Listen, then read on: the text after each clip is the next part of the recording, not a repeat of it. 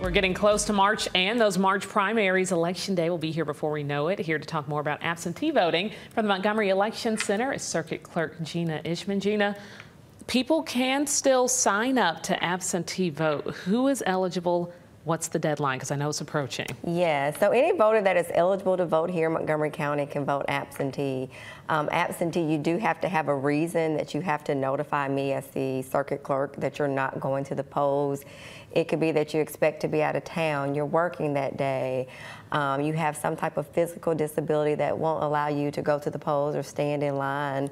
Those are just a number of reasons. And so you're right, the election is here and March 5th. Look at your calendars now. If you know you're not going to be able to go to the polls, absentee voting could be an option for you.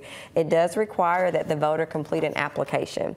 They can either mail that application, but I have to receive that application in the mail by tomorrow by 5. So if you haven't already put that application in the mail to me, there's still an option to come do absentee voting in person up until this Thursday, February 29th by 5 o'clock. So this is the deadline week that voters need to go ahead and make those decisions about how they're going to cast their vote for this big election. You mentioned a lot of reasons some people absentee vote: out of town, working out of town, some sort of physical illness. Some people may have just had surgery. We're a big military community too. A lot of service members, especially those who live overseas, vote absentee because they're moving all the time. And that is one of those eligible reasons.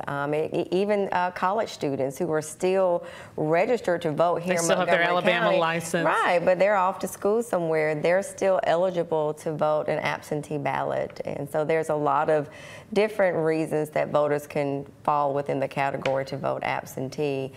So look, I just urge people, have a voting plan, look at your calendar now and make the determination. If you're going to the polls, that's great.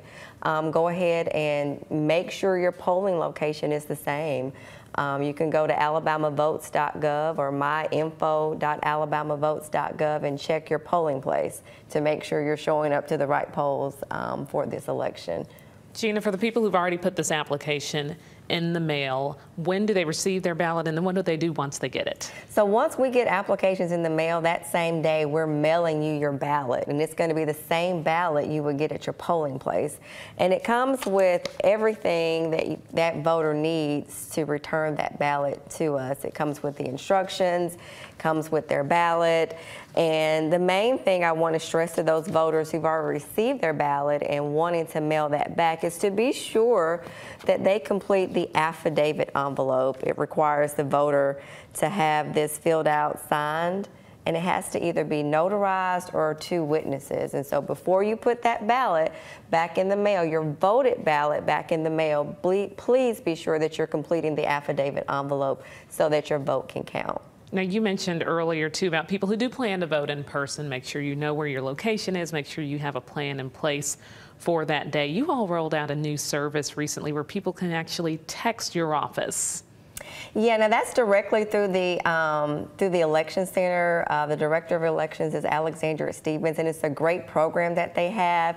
You can text different keywords like polling location to that number, and it will give you that information. You can check text waiting times, and it's just a great way to give voters the resources so they can plan their trip to make sure that they cast their vote. But it's a great program, and that number is there.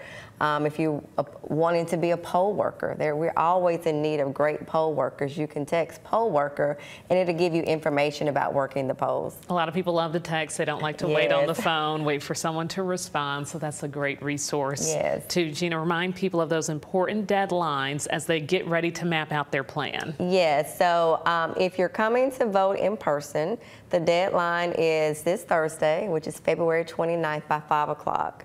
We're located at 251 South Lawrence Street, and that's the address of the Montgomery County Courthouse downtown. We're there on the first floor. You will need a valid ID, such as a driver's license, to vote. Even if you're going to the polls, please be sure you have your ID. If you come in person, please be prepared to fill out an application, and we'll give you, if you come in person, we'll give you your ballot right there in the absentee voting office. You can mark your ballot, turn it back in. Those absentee ballots are counted. Your absentee ballots do matter, and they will be counted and voted on Election Day with all the other ballots that are out there. All right, Gina, thanks for all that important information. March will be here before we know it. So thanks so much for joining us here in Alabama Live. We appreciate it. Always glad to be here.